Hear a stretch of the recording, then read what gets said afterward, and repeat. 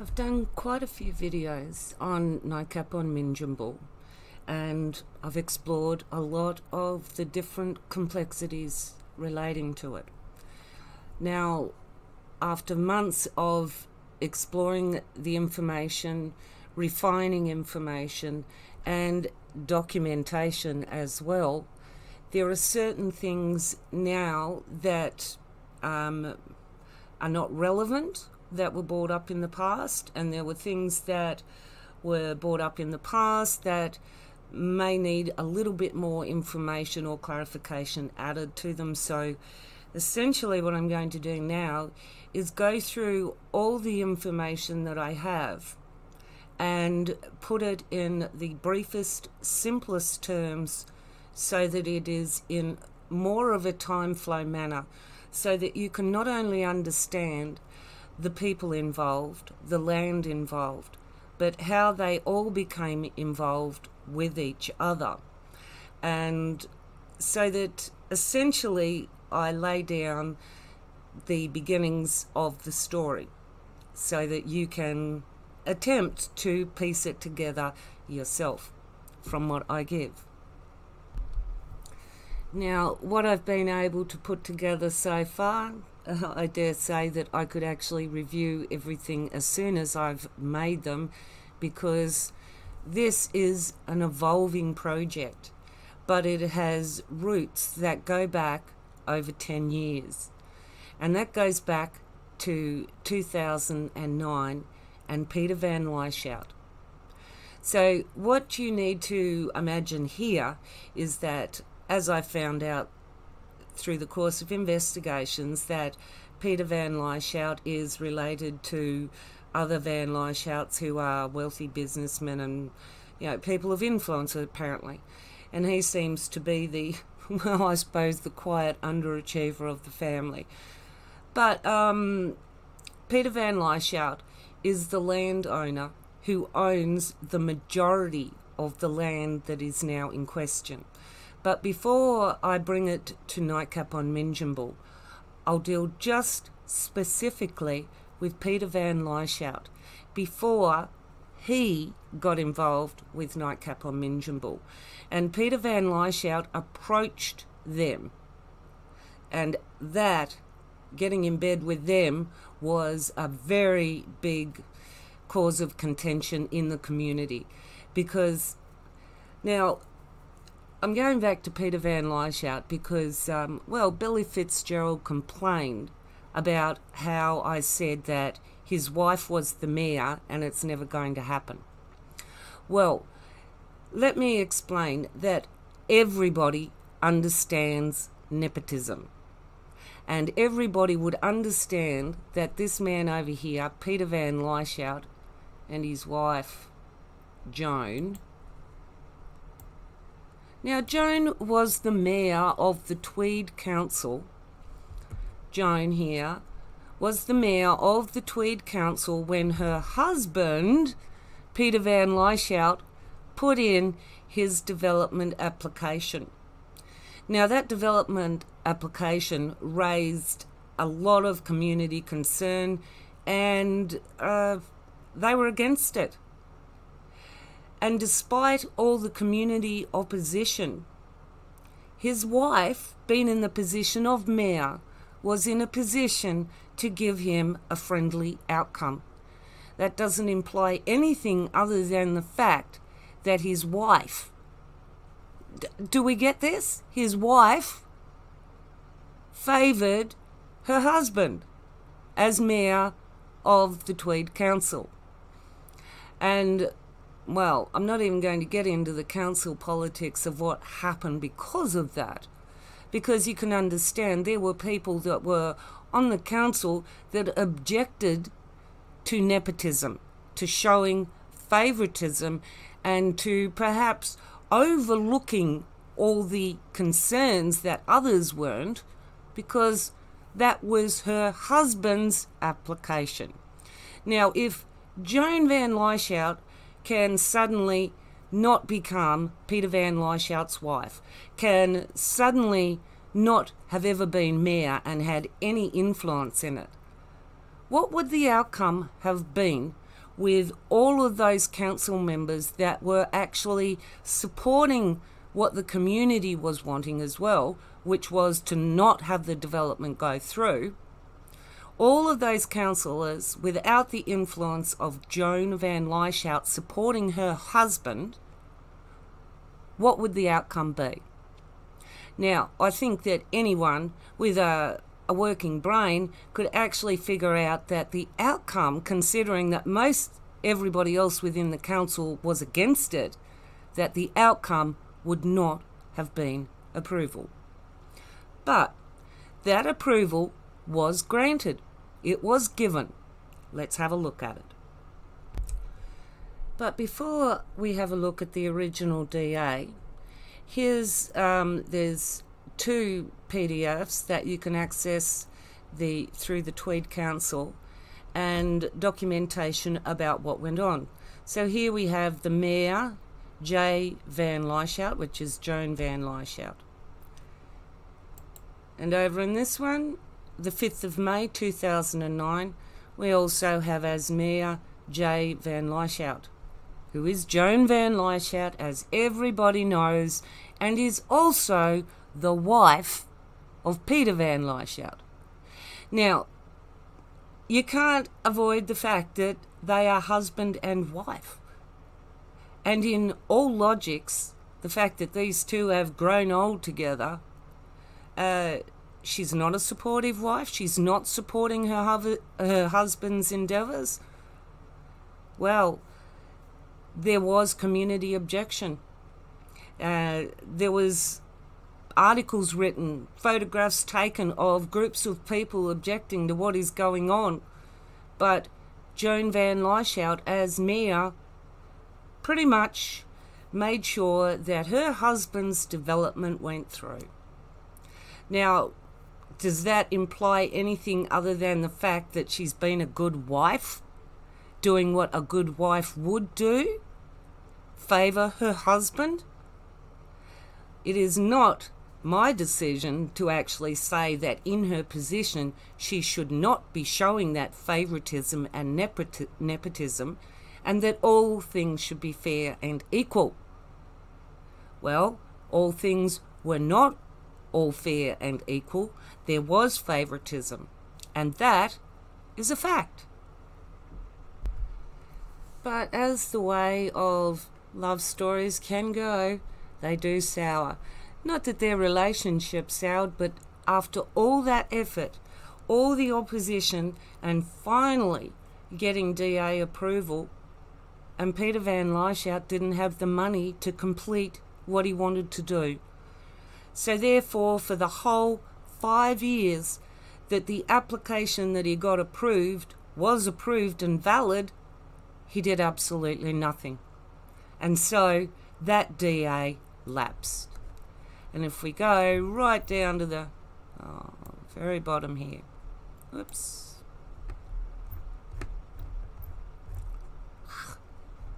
sorry, this is the last page of the application, well, the approval, sorry, and that says the consent to lapse on the 29th of June 2014, which it did, and no extension was requested.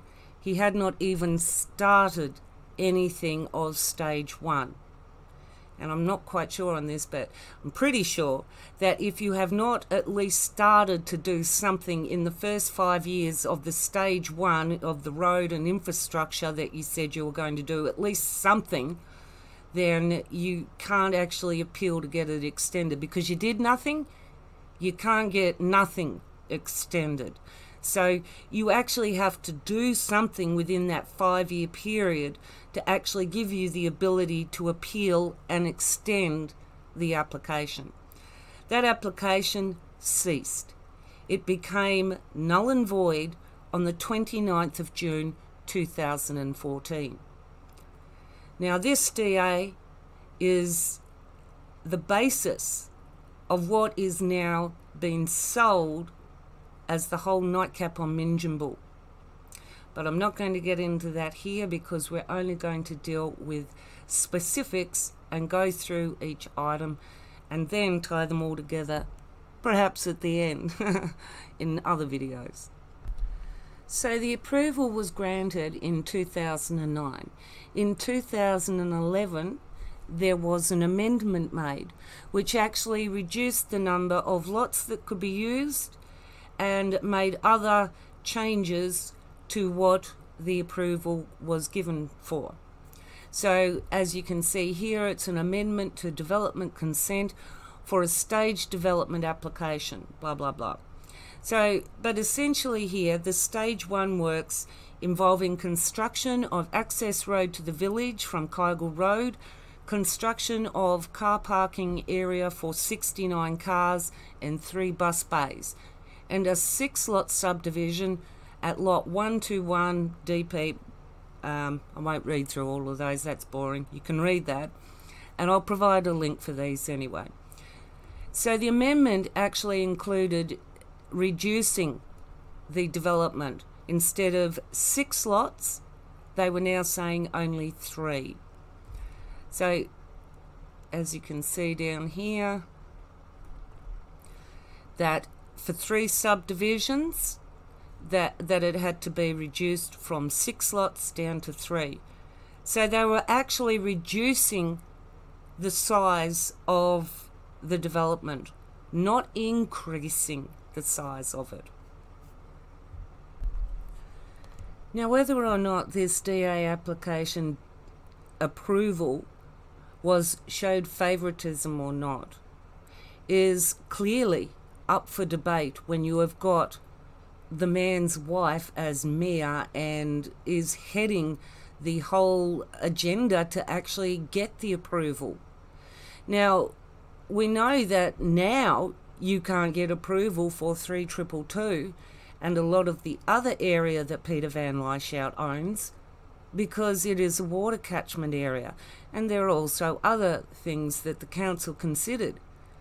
So it is one of those things that you can question whether Peter Van Lieshout was actually using his relationship with his wife to actually get benefit where or anybody else wouldn't have.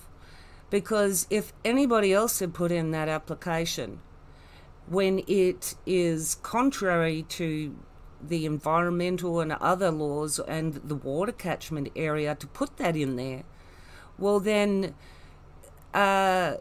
you would have to say that if nobody else could have got it, then how did Peter Van Lieshout get it in the first place? But these questions would be all mute simply for the fact that in June 2014 he had done nothing and it ceased.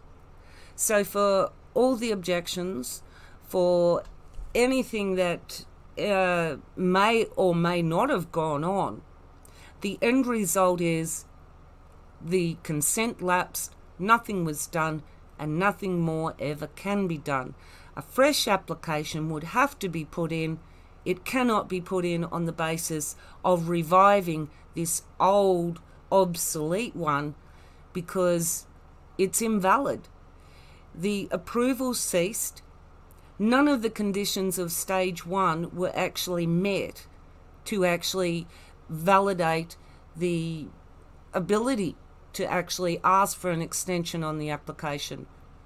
So I've been through this with other videos, but I'm going to try and keep it on track with just this one, because this DA is used as the foundation, an obsolete, invalid DA that was, well, let's just say, given under favourable circumstances because, you know, a wife and a husband support each other. That's nepotism that goes on in the world. We all know it does. Whether it's fair or not to everybody else, whether it's fair to the people in the community that objected, but it doesn't matter what their objections are because, well, the mayor is the wife of the guy that wants to do it. So, you know, if she wants it, the chances are she's in a position to help him make it happen. And that is saying just clear and obvious what anyone would know, that the wife of a man is more than likely to help him. Well, do you think she's going to make it hard and sabotage him? Come on. Partnerships are for support, for helping each other. It's the very foundation of any relationship. Well, it's supposed to be.